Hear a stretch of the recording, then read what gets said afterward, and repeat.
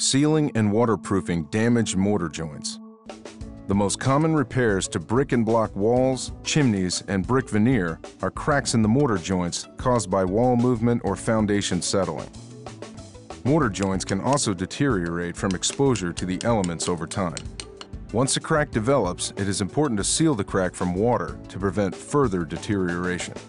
As with any mortar repair, proper attention to joint preparation is essential to achieving a successful result. Using a chisel and hammer, widen the crack to a minimum of 1/4 inch and break away any deteriorating concrete. The edges of the crack should be squared or beveled in an inverted V, then remove the loose material with a brush. Permanent, waterproof cosmetic repairs can be made to cracked or deteriorated mortar joints using QUIKRETE Polyurethane Mortar Joint Sealant. Mortar joint sealant is a highly flexible sealant that will stretch up to 700% without failing. This allows for wall movement and expansion and contraction from temperature change. The mortar joint sealant's textured, light gray, matte finish is designed to blend with the surrounding mortar. Mortar joint sealant dries to a permanently flexible, durable material. Always wear eye protection and waterproof gloves when working with polyurethane sealants and work in a well-ventilated area.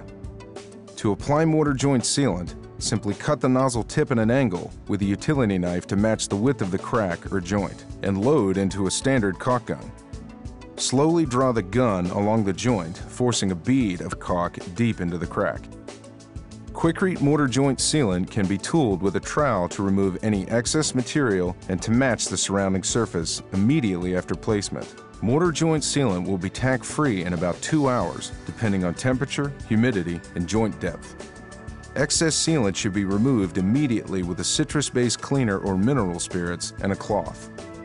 Polyurethane sealants are temperature sensitive and should not be used when temperatures are below 50 degrees.